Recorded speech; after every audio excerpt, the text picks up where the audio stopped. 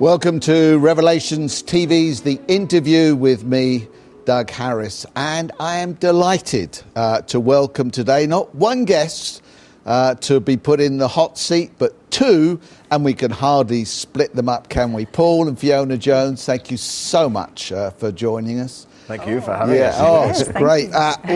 Both from the world of entertainment, we're going to find all sorts of wonderful things. And I was fascinated, Paul. Somebody once said of you, is there anything Paul Jones cannot do? Lots. But I think we're going to find out as we go through that both Paul and Fiona have done an awful lot as they've gone through their life. So I'm looking forward to hearing it, and I know many of our viewers are. Paul, let's begin at the beginning. I mean, here you are now, many years on, if I can put it like that. Many achievements behind you. Let's go back to the beginning. Tell us a little bit about your early life, what it was like. Well, my father was in the Navy and was away a lot. And when he was home, we used to go to church regularly. I would say we were nominal. My brother and I used to bunk off. They used to send us to church service on Sunday mornings and not go themselves. And then we might go as a family in the evening. But sometimes my brother and I would, disappear somewhere else. Yeah. And we got found out because the penny that the old penny that my father had given my brother to put in the collection plate on the Sunday morning, my brother still had on the Sunday evening, and he was caught with it. And whoops, there was a bit of a strapping there. Right. But so I mean, we were sort of, yes, definitely nominal Christians. I had a sort of very happy childhood, really, with a sort of single slight mar that my dad was away so often. Right. And for so long. Right. It's not like that nowadays, but no, I mean, in those days, literally, we wouldn't see him for 2.5, 3 years sometimes. Really, as long as that? Mm. Wow. So that obviously had some effect on you. But you would only sort of go to church when he was there. So you turned up about every 2 or 3 years, did you, at church? I think we probably went with my mother when he wasn't there. But I mean, my memory of all that is fairly dim, really. I remember the times when we went on, to famille. Right, yeah. Fiona, it was similar for you in one way, in the sense of a Christian home that you felt, but you sort of started looking for God in all sorts of different ways as well. Tell us about your background.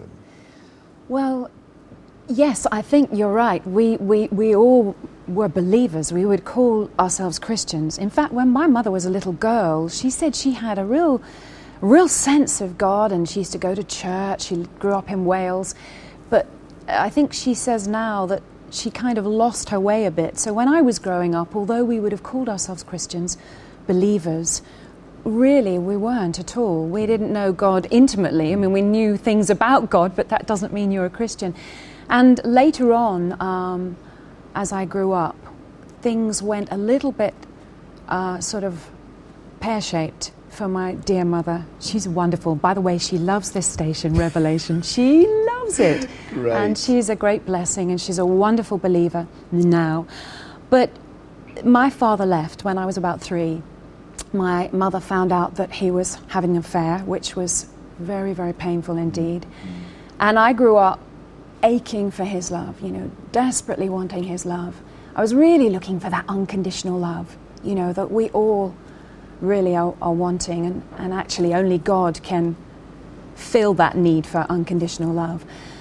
But I started to look in spiritual darkness, really.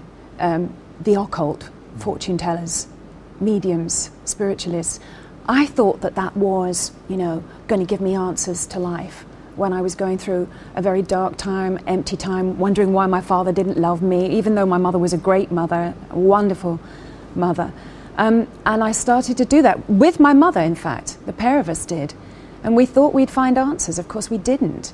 I mean, years later, I found out that in the Bible, all of that occult stuff, God says, whatever you do, don't go near those practices. In the book of Leviticus, he actually says that right. Mediums, familiar spirits, all that kind of thing is dangerous. They're evil spirits. God is a spirit, and we are called by him. He wants to be our Father. But there is evil spirit out there, and that's unfortunately what we got involved in, and that made our lives very, very dark indeed. Because, as you say, when you don't know, when you haven't heard that, because there's the temptation of knowing the future, the temptation of being in control of life and knowing where it's going. And, of course, that really is tempting for many people to go down that line, isn't it? It really is. When you're hurting, and at that time my dear mum was hurting because of the marriage not going right. She was in a second marriage and there were difficult things going on, and I was hurting in various ways. You think, well, maybe they can give us an answer.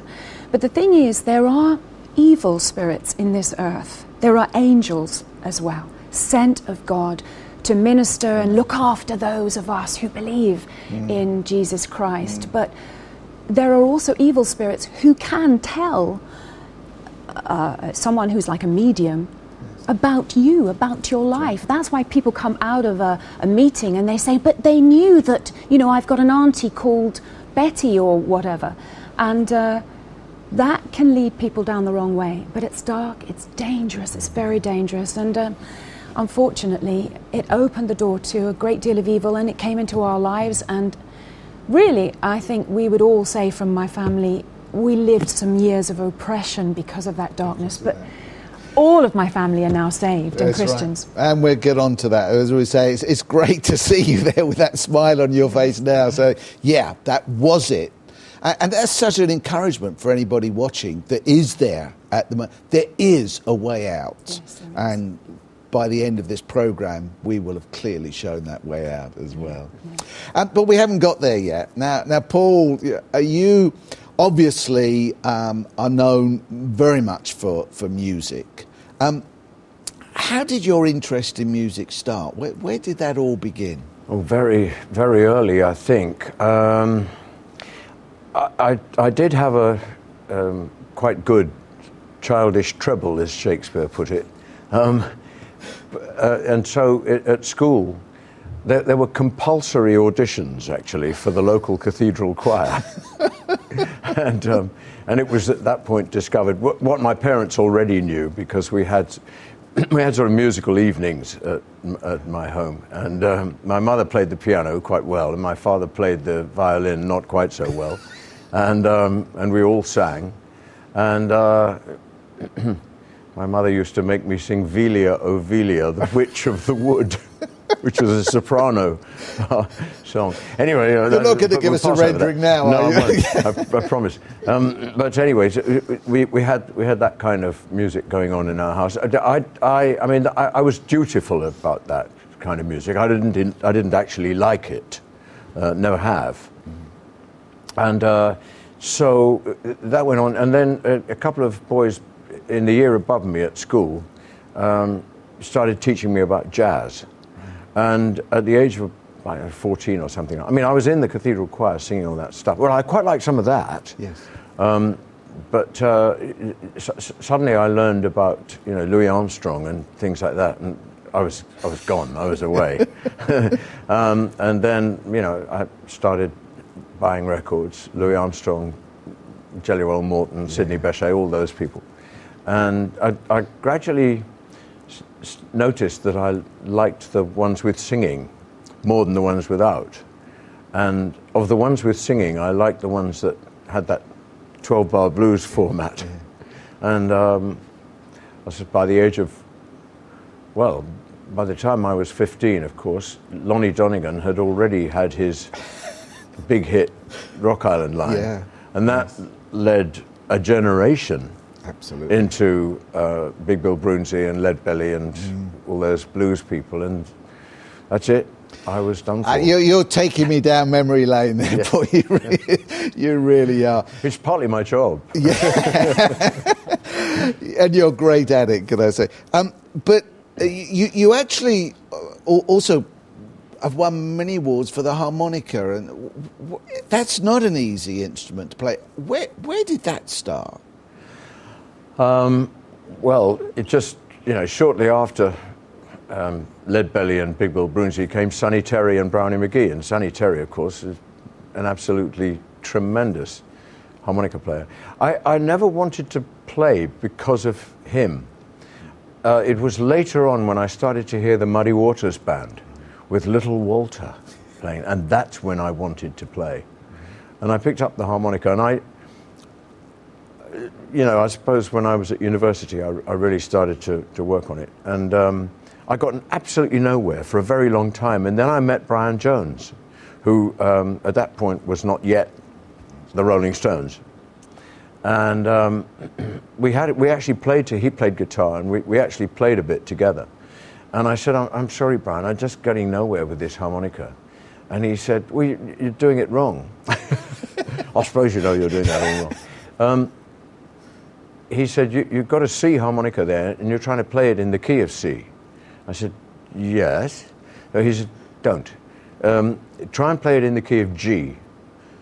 In other words, don't take the bottom hole on the left as your root note.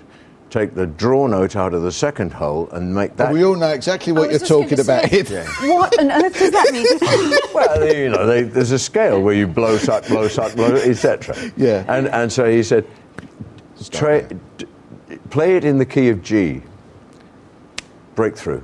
Yeah. Within weeks, even days, I could play. And that was a lot of years ago. That was 50 years ago. Right. Wow.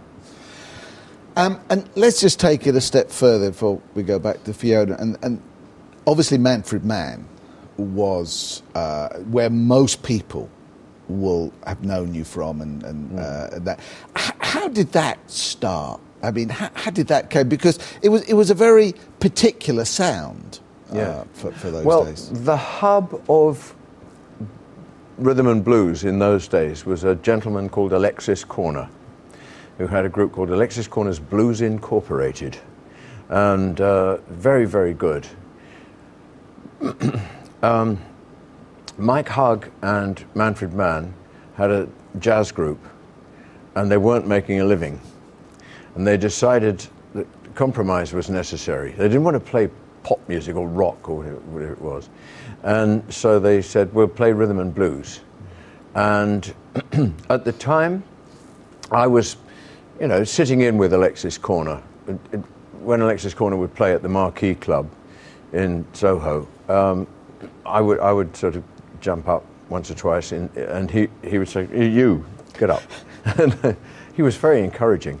And so when Mike and Manfred wanted a singer, they went to the Marquee Club and said, we need a singer. And they said, you might try this chap, Paul Jones. So they did, and I got the job. And one of the reasons why Manfred Mann was unusual and quite recognizable was that there was this sort of strong jazz influence and a strong blues influence as well. So it stayed that way until I left.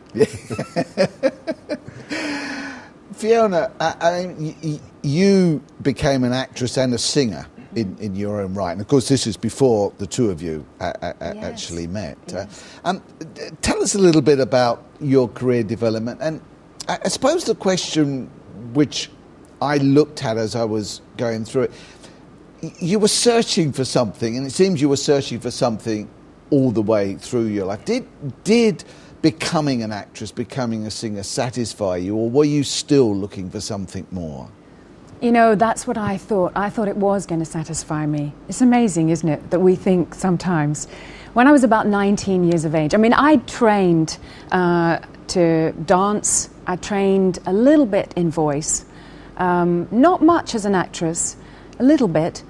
But then as I was 19 years of age, I saw an audition advertised at the back of the stage newspaper. Are you familiar with the stage? Yes, yeah, absolutely. And of course they have auditions, and it was for Elvis. Yes. The life story of Elvis Presley was going to be on in the West End at the Astoria Theatre. Actually, it was up and running already. And they said, open auditions. They were needing a girl. There were 4 girls in it, and 1 girl was leaving. And I just thought, I want to be, if I could just be in a West End show, that's what I thought then. And I really did think, as you're thinking, as you're saying, you think that these dreams are going to just do it all. Yeah. Anyway, I went for the audition, turned up. There were girls all queuing round the block, all dressed up in their kind of show business outfits and silver shoes and sparkly makeup and all of that, and I wasn't. And I queued, and finally I got to the side of the stage and they announced me. And I walked onto this big stage, lights in my face, and they said, what are you going to sing? And I was just so frightened. I was so nervous. But I had loved the story of Jesus Christ Superstar, well, the musical of Jesus Christ Superstar. When I was 12, my auntie took me to see that in the West End for my birthday. And I just loved it. We sat second row from the front, and I'll never forget when that curtain went back. I mean, the music of Jesus Christ Superstar is wonderful, but it's not accurate with the Bible. The musical itself. No, I mean, there are bits that are. But there's a lot. Tim Rice. But the music gets you, doesn't it? It does. Yes. Tim Rice, Andrew Lloyd Webber. But the general story, and as a 12-year-old, not knowing the gospel story, not knowing much about Jesus, this was my way of seeing Jesus Christ. And of course, they acted it beautifully. And this being came on, all dressed in white, and I fell in love with him. I just fell in love with him. And of course, Jesus, it says, doesn't it, in the Bible, that Jesus went about doing good, healing all who were oppressed of the devil, for God was with him. And of course, right before my eyes, that's what they were acting out. Him healing, giving sight to the blind, a lame person can walk, bringing love and forgiveness and telling everyone about how they can live knowing God. And of course, as a child, I just loved him. I loved this. But then the story kept going. And the religious leaders of the day, they weren't happy about that, were they? That's right. It's amazing that. And on they came, soldiers came onto the stage, took Jesus and arrested him, and I was watching this. And it really had an effect on me. It really affected me as they beat him, they, spat at him, and they punched him, and they put a crown of thorns on his head and crucified him.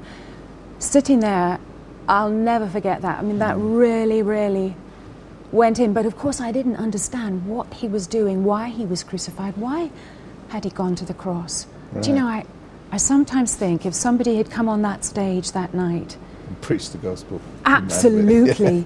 As he was hanging on that cross and said why he was there, I think I would have become a Christian. But take you back to this audition at Elvis where we left. Well, that's what I was going to say. Elvis was very different, but presumably you sang something from Jesus Christ. I did. I was so moved by this show that I sang Mary Magdalene's song, I Don't Know How to Love Him. Yes. It's quite marvellous, that song, if you think about it. And the words, again, are not correct, but a lot of it is when she says, I don't know how to love him, because I've never been loved like this before. Mary Magdalene, it's written in the Bible, had been possessed with demons. And when she met Jesus, she was healed. Delivered. She was delivered. So I sang that for my audition. Right. And to my absolute amazement, this musical director just came forward afterwards and he said, Fiona? I said, yes, trembling, shaking. I mean, I couldn't spit sixpence in that audition. I was so nervous. But he said, you've got the job. So that was my first entrance into show business. And then it was not long after that I joined the Royal National Theatre to do a show called Guys and Dolls. Yes. A wonderful musical. And eventually, this very handsome man beside me joined to play Sky Masterson. And I originally went doing a very small part, but then I was given the role of Sarah Brown. and we played lovers opposite Yeah, I was each going to other. say, yeah, there's this wonderful description I read when I was researching of the two of you looking into each other's eyes every night, singing these songs, and eventually it became true. Yes. Life imitating art. Yes, absolutely. But, and of course, you did actually play in Jesus Christ Superstar, didn't you, at I one did point? do that. Yes, I did yes. the role, not in the actual show in the West End, but No. there were some wonderful concert versions at the Barbican in London, and I Yeah. did Mary Magdalene. And do you know something?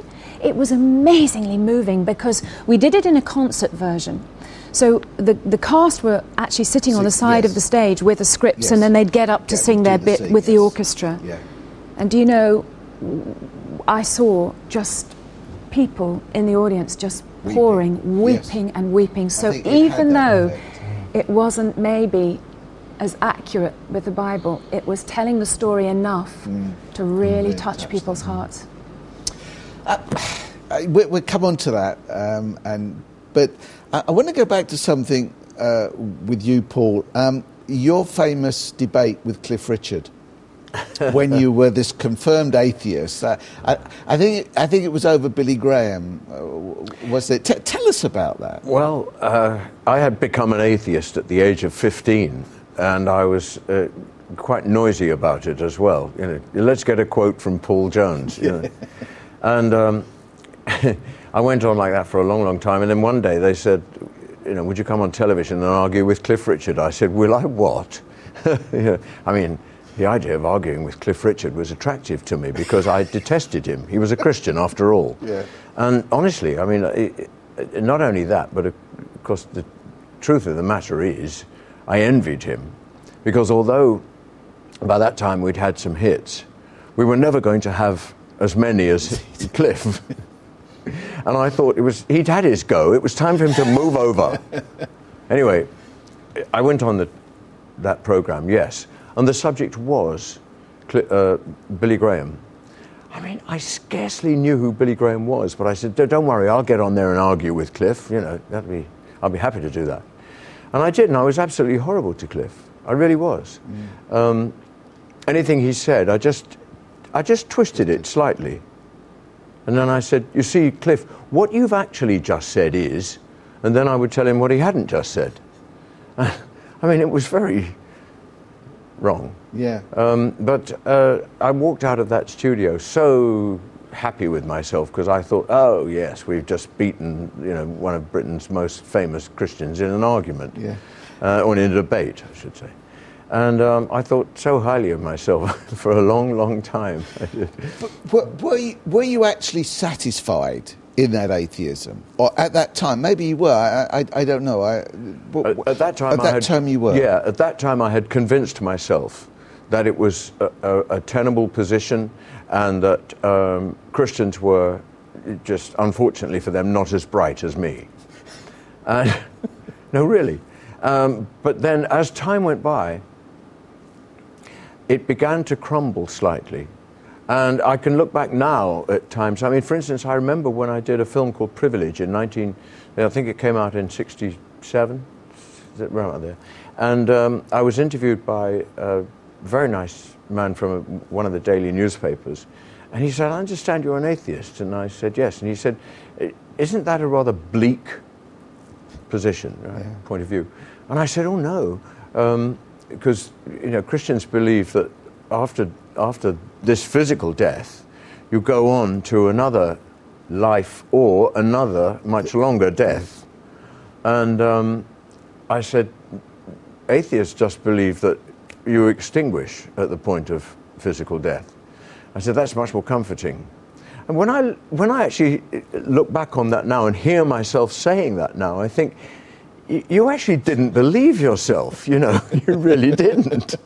You kind of believed what you were talking about. And then I started a band in 1979 because I've been working as an atheist, as an atheist. I've been working as an actor for 10 years, an atheist actor. And I was missing music, and I started this band, the blues band.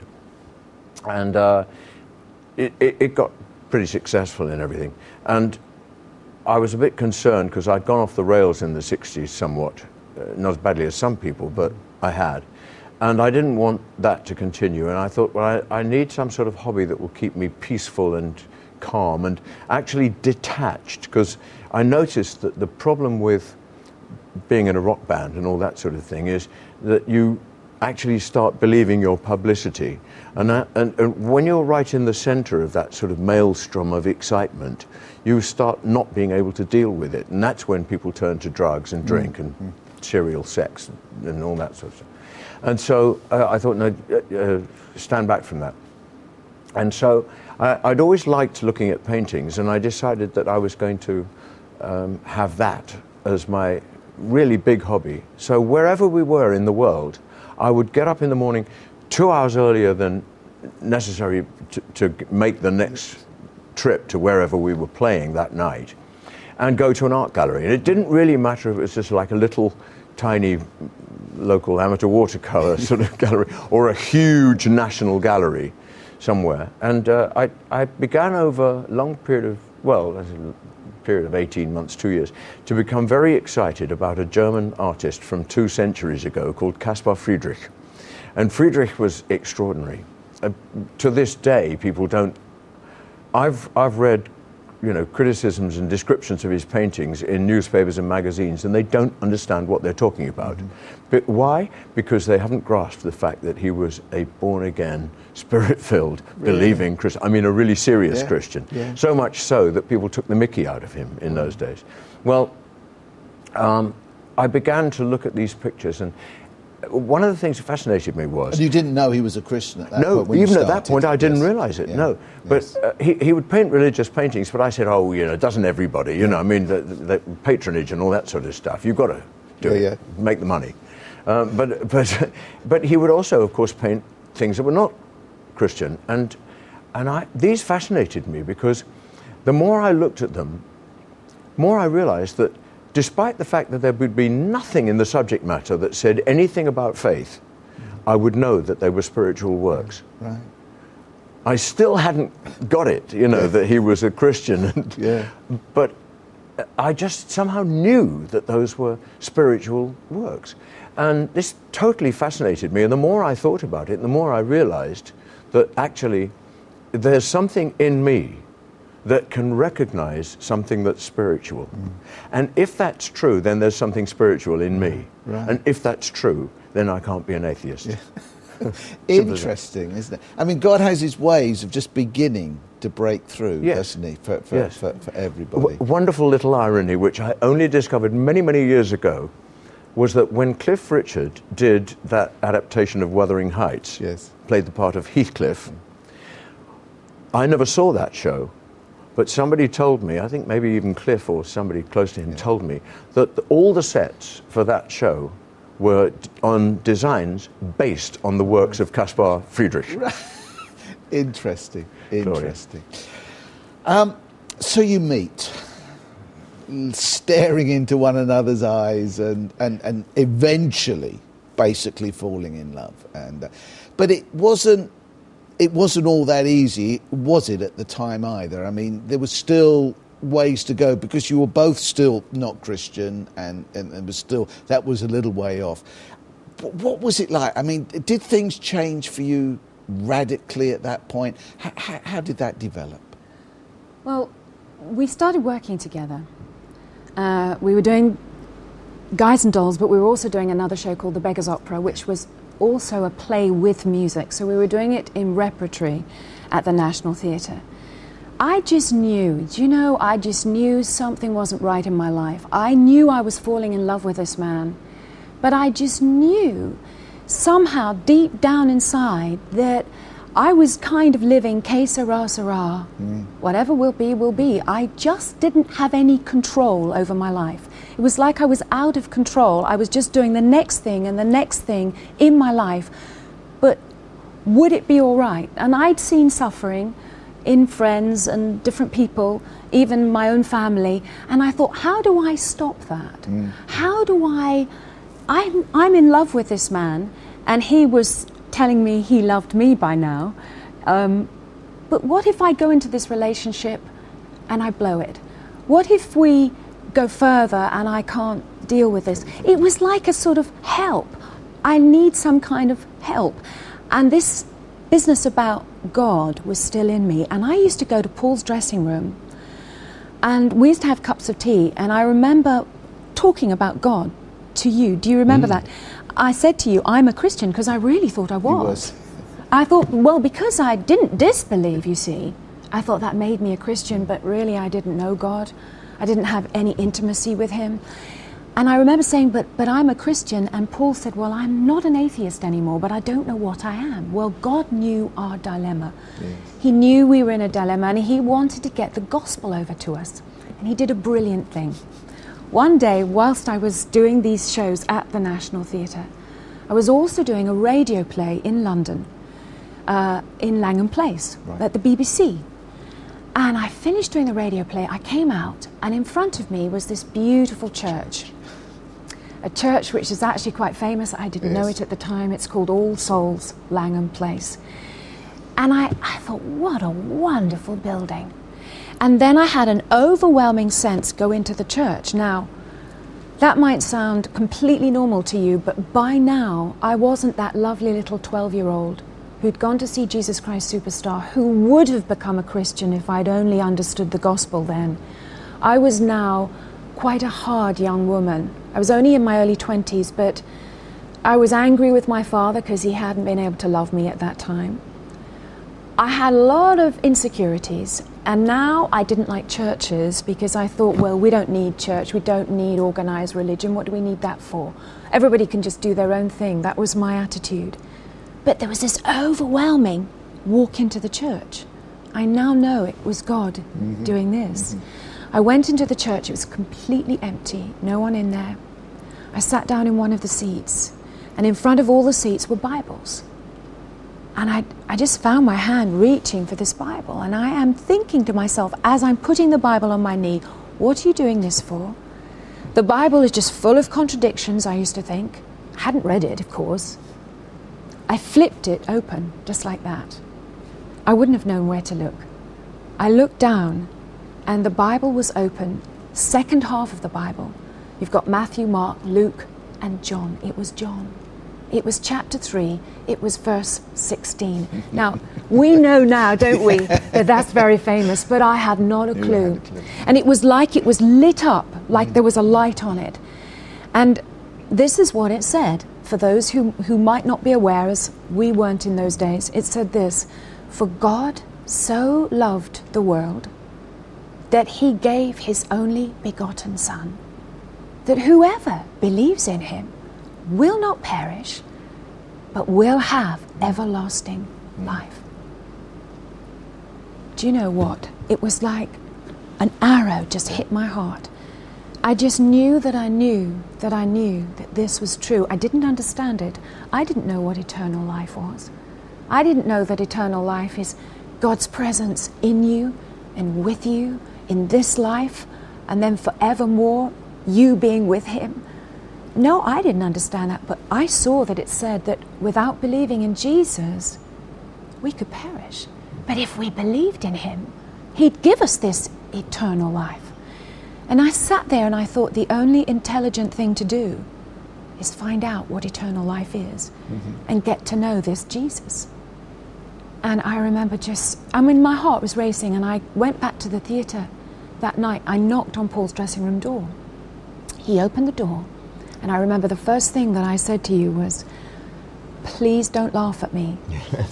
But I went into a church today, and I read the Bible. And I said, Paul, there's something called eternal life. And I said, you have to believe in Jesus. And you know, I want to tell you right now that at that time in my life, I'd been embarrassed about Jesus.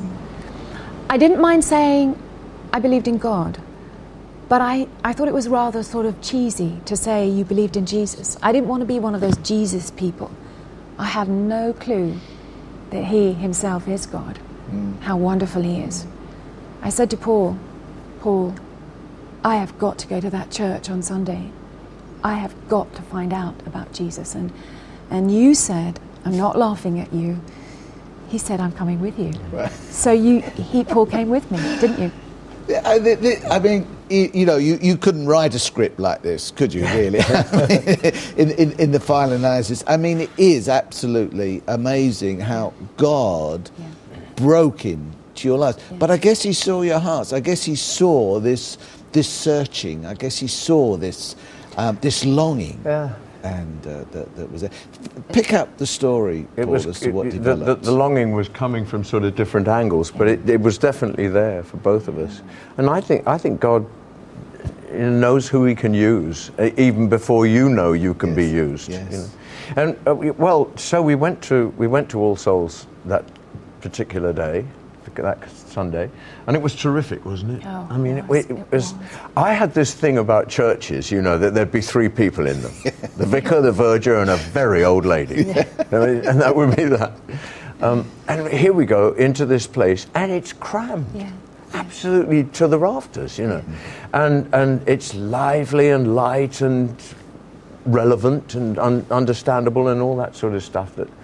I mean, I'd sung in cathedral choir in Portsmouth for years, and I'd missed everything, But here we were in that church, and basically the upshot of it was we started to go there. Mm. However, there was a problem. Having fallen in love at work, by that time we'd decided to get ourselves a flat together, and we were living in sin. Mm. And well, that was weird, going to church and living in, but actually people did it and people do it. Mm. It's not very wise. In fact, it's dangerous. And God had exactly the right person to rescue us. The phone rings one day, and it's Cliff on the phone. And he'd forgiven you by then, had he? Long since. Yeah. Long since. One time I said to Cliff, this is after we'd become Christian, I'm just going forward. Yeah. I said to him, you must have hated me that day, come on, How did you deal with that? And he said, it was easy. He said, if you remember, I had a couple of friends with me. Well, yes, I remember them, and in fact, we know them. Yeah. He said, well, the three of us went back to the dressing room they'd given me, and we prayed for you. Well, of course, now I know that he was only doing what Jesus instructed us to do. Matthew chapter 5 and parallels in the other Gospels. Pray for those who treat you spitefully. Well, I treated Cliff spitefully, so he prayed for me. I mean, that was, But I mean, knowing that that's what Jesus said we have to do wasn't all there was about it. The other part of it was Cliff did it. Yes. Yeah. And I mean, I could think of thousands of people who wouldn't. Yeah. And so it did change my attitude to him. So when he rang up that day, I didn't know this at that point, but when he rang up that day, he was inviting us to go and hear Luis Palau at White City Stadium. And I said, well, I don't know. Because there we were going to church, but I have this theory now that behind our backs, various people at All Souls Langham Place, who were not unknown to Cliff Richard, in fact played tennis with him from time to time, had said, we've got to do something about these two, because they've got a problem. And if the problem continues, the Bible says this for you, if the problem goes on after you've spoken to them, then eventually you have to say to them, look, you either got to solve this problem or you have to not come to this church. Fortunately, it never got to that stage, because Cliff said, pick any night out of the next month that Luis Palau will be there, and I'll buy you dinner afterwards. So we picked a night, and we went, and it was a beautiful summer's evening. And Cliff sang a couple of songs, and then Luis Palau got up and preached out of Romans chapter 1, Paul's letter to the Romans. And, well, it was a powerful, powerful, unforgettable, of course, evening. And one of the things about that evening that focused my mind, possibly yours as well, was that there was a small group of maybe 20 people who were very, very hostile to the entire situation. Now, you've got to recognize that this place holds 16,000 people, and it was full. And there's 20 people trying to disrupt everything, handing out leaflets which say, don't believe anything this man says. He's a fraud and a charlatan, and so is the whole of Christianity, or words very much to that effect. And they started sort of booing and shouting, and it was so pitiful and, pitiable and pathetic that it kind of made me think, I think I'd rather be with him, the man down there on the platform, and focus our minds even more precisely on what Luis Palau was saying. And it was so powerful to us. I mean, he was talking about, one of the things he was talking about was people not making commitments. And of course that went zong straight in, you know, because there we were living together. We loved each other. Why not make a commitment? And here he was telling us that there's a problem nowadays with people making commitments. And it's absolutely true. You get people in show business, I mean in Hollywood and all those areas, and before they get married, they say they love each other, and before they get married, they enter into, what is it called, a marriage contract? Yes. Which actually says who gets the Picasso and who gets the Rembrandt when they divorce. Yes. So in other words, what they're saying is, this is not a commitment. And I mean, and Luis Palau was like drawing our attention to that, and we just thought, well, why not? Why not? You know, and of course, everything he said, everything in that first chapter of Romans, well, certainly from verse 16 onwards, is really about people who resist or turn away from God. And of course, I turned away from God when I was 15 years old. Although I didn't really know him when I was 15, I was going to church every week twice, and singing and going to choir practice and all that sort of stuff. And I had very much turned away. So at the end of this evening, both of you, first of all, commit your lives to the Lord. Definitely, clearly, yeah? Well, actually, it was sort of walking away, because the thing was, Luis Palau said, if you feel that God's been talking to you at all through anything that I've said this evening, come down onto the pitch, and we have these lovely counselors or stewards or helpers of some sort, you know, you can talk to them. And Fiona stood up, and I grabbed her arm and I said, where are you going? And she said, well, where do you think I'm going? I'm going to give my life to Jesus. And I said, fantastic, where am I sleeping tonight? Because I realized there and then that the game was up.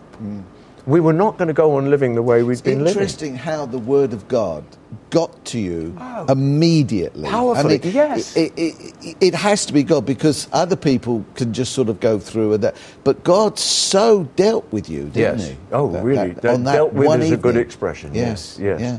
And so, I mean, it was kind of walking. We still had dinner with Cliff coming up, you know, and of course Luis Palau was there, and various other people that Cliff had invited. That impressed me for a start.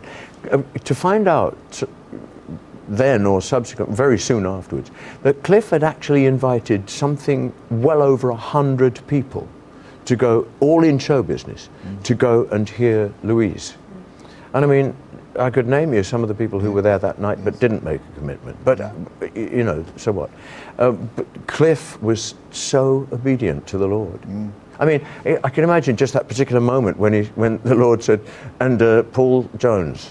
And Cliff said, no, Lord, I think you must be mistaken. But this man, what this man did, he said, well, where am I sleeping tonight? When I was about to go down the front to pray the prayer of salvation. And you said, don't worry about that. We'll sort that out. I said, I've got to pray this prayer, Paul.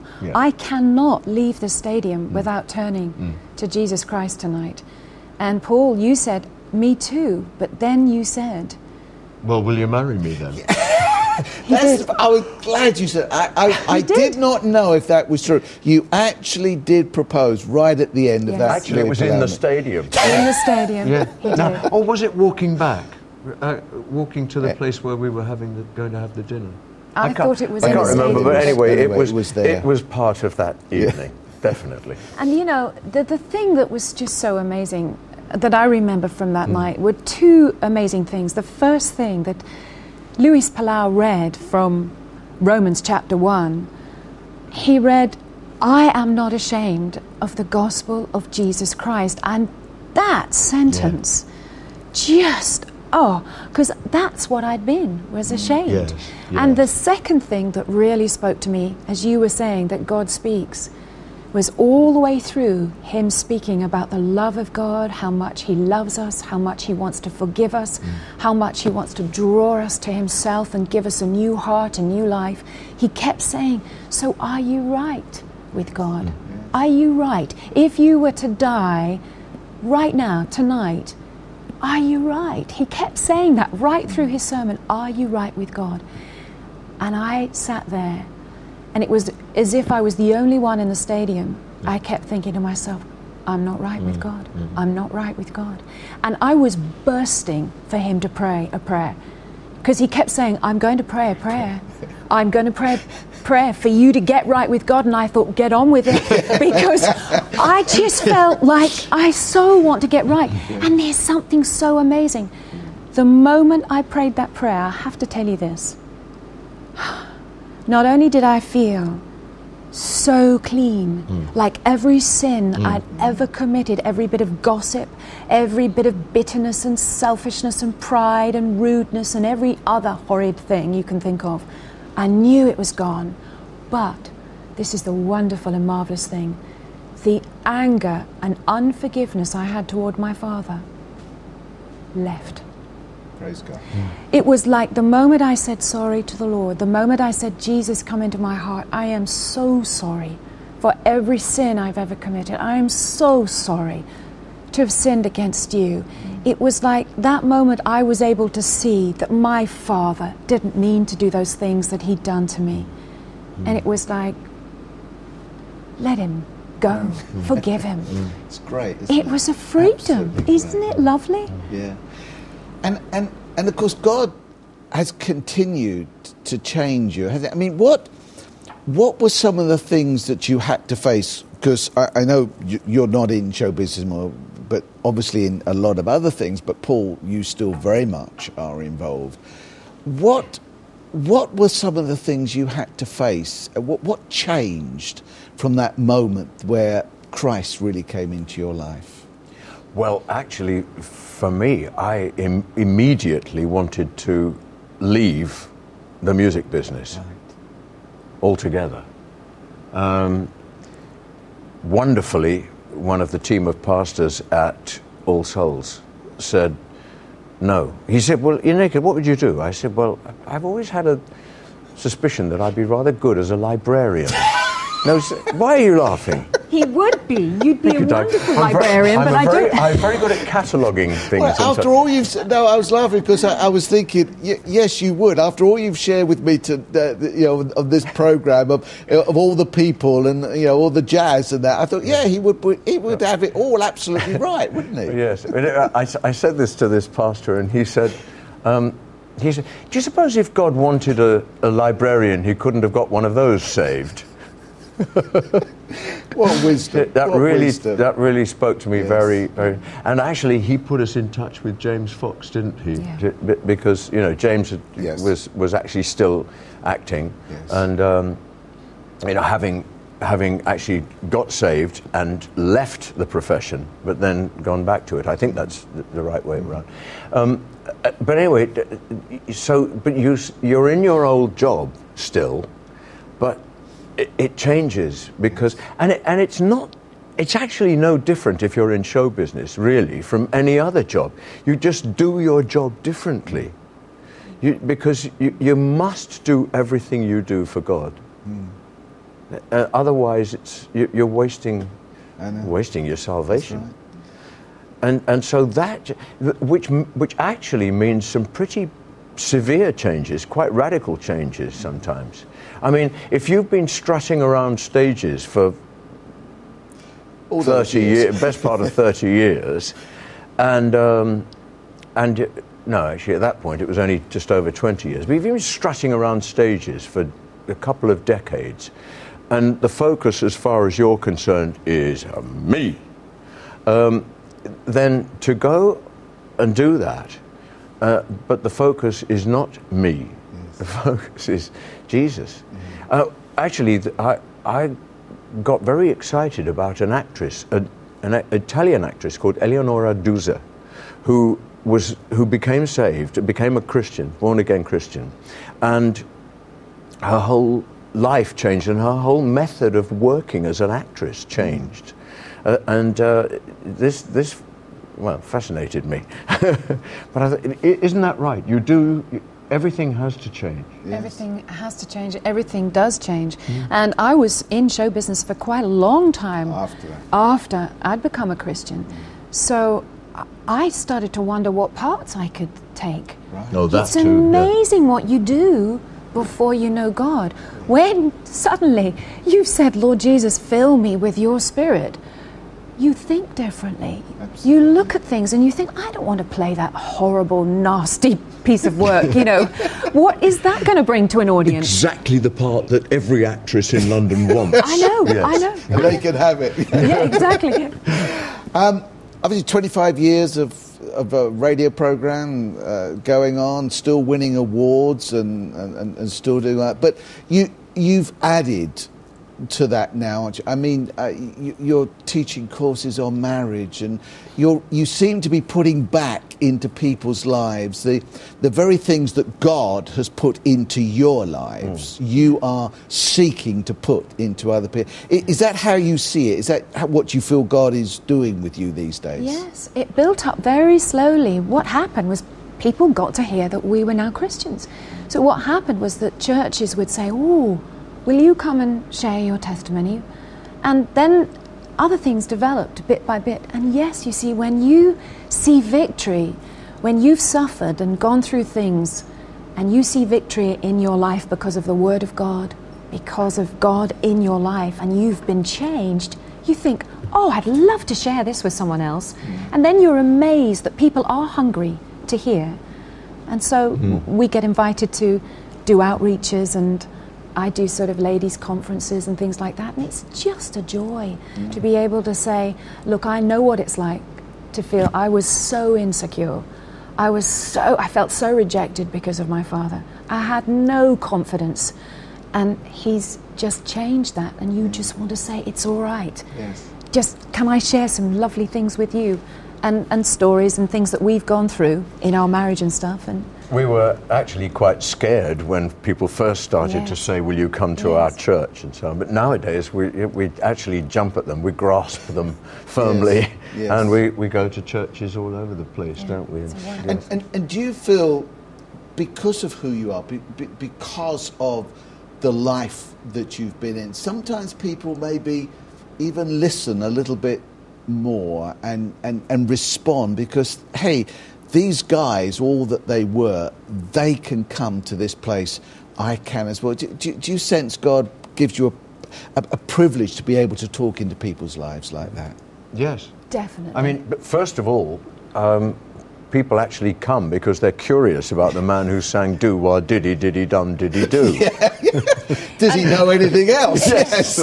And also, I mean, they even are interested to see who he's married to. So, you know, and sometimes I'm so moved by that song, the fact that "Do Wah Diddy" can get us up there and we can tell people about Jesus. I know. I was thinking that. I thought of those lyrics when I was preparing, you know.